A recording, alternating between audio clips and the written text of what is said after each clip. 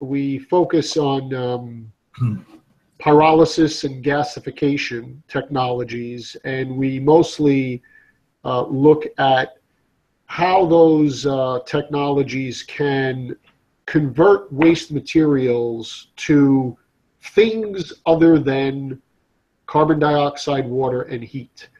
And the key there is that by using a pyrolysis technology or a gasification technology, it has a limited amount of air or oxygen that's brought into those systems. And what that allows these technologies to do is produce a synthesis gas. And this synthesis gas is primarily carbon monoxide or hydrogen. And that CO or hydrogen can then be utilized to make power or make fuels, liquid fuels, which a lot of companies are trying to do, or of course, make other types of products. For example, synthesis gas is one of the primary building blocks for things like plastics. And so in terms of sustainable waste management, by utilizing technologies like pyrolysis and gasification, there is a platform that can be developed where a waste material that has organics, carbon, hydrogen, oxygen, and plastics and paper can be put through this technology, yielding a synthesis gas, that synthesis gas can go across different options, either to be further processed to make a product like plastic, to be further processed to make fuels like a liquid fuel and be distributed a little bit more easily in local or in rural environments, or to be directly combusted and generate power. So it's one way, if you will, to offset the use of fossil-based materials, or what we might think of as materials and resources that have a limited lifetime.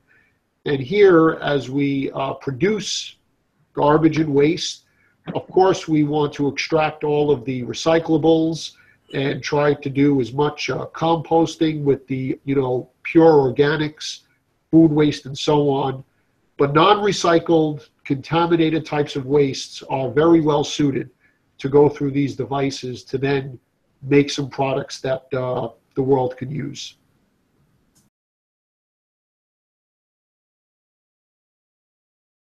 The area that we are working on is what's considered the conventional, the traditional means, which is combustion of municipal solid waste and other waste directly, and then using the heat of the combustion gases to make steam, and the steam then produce electricity, and some of it can be used for district heating or industrial processing.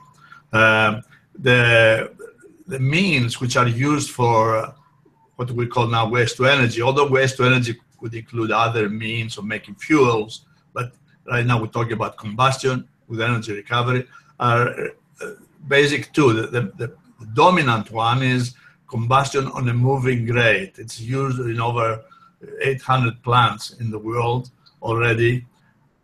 And the second one is one which has been developed the last 10 years, mostly in China, which is called circulating fluid bed combustion. They are efficient in terms of recovering energy, but if you could make, of course, a fuel from some of the waste, then the thermal efficiency of using a fuel is higher.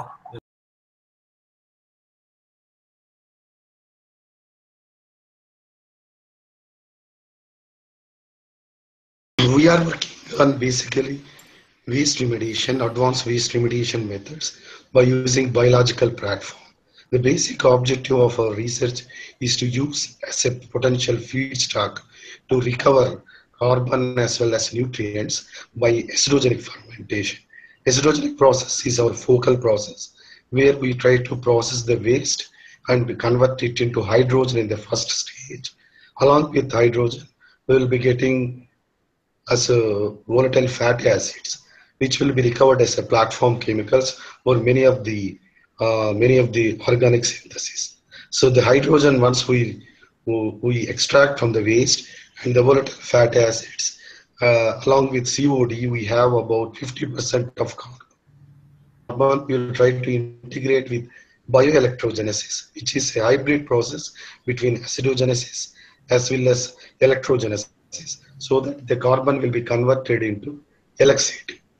So by this way, in the second stage, we will be recovering about 80% of carbon along with the nutrients. So we'll be able to recover two forms of energies along with platform chemicals. In the third stage, the organic fraction present in the wastewater will be reduced by 90% by using photosynthetic, where the 20% of carbon in a mixotrophic mode will be converted into biomass as well as lipids. So in a biorefinery framework, we are trying to address the holistic problem for waste and integrating with the remediation. So by way of this, there is no need for going carbon reduction or carbon removal up to methane in a single stage. By way of going to methane, we are losing all the carbon material. So we are trying to refine the waste, the different process, and trying to recover value-added products as well as energy. So in this direction, we are trying to develop various models, self-sustained models, closed-loop models, so that it can take the material waste and produce various raw materials, including bioplastics, fatty acids, as well as lipids. So we are trying to close the loop, remediated waste or wastewater, along with reduction in CO2 to a certain extent. So in this direction, we are trying to address the waste issue in a circular economy by circular economy, and trying to put waste as a futuristic feedstock in the place of fossils using for our energy as well as materials. So most of the material energy requirement can be addressed with waste. That is our basic objective. In this direction, we are working on various waste biorefinery models.